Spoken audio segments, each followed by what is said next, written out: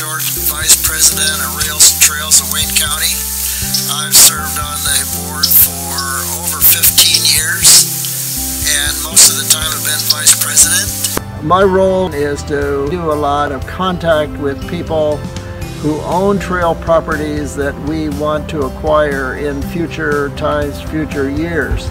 The main thing I want people to know is trail activity is not very much about pouring asphalt as much as it's about making connections with people. Connectivity with villages.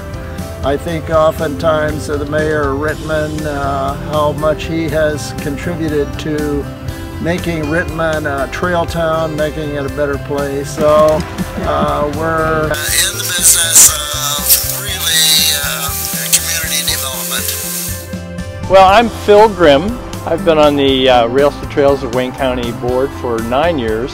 I came on the board with the responsibility as the Sippo Trail coordinator, but my two main priorities on the board are completing the Ohio to Erie Trail from Cleveland to Cincinnati, and securing public funding for the trails.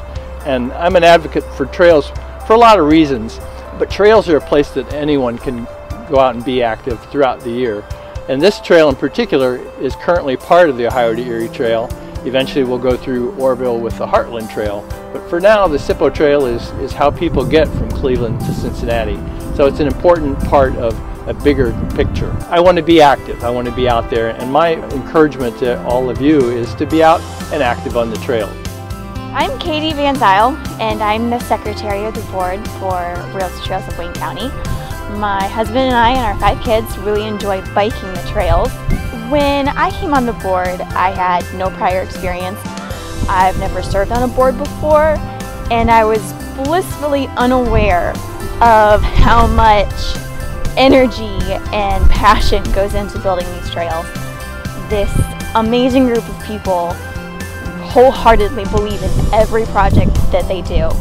So I serve on the board in order to preserve the history of these trails in the making, and I also serve on the board for the future of Wayne County and what it's going to look like when all of these trails are completed and connected, and how our communities fit into the bigger picture that we're a part of. And it's really very exciting.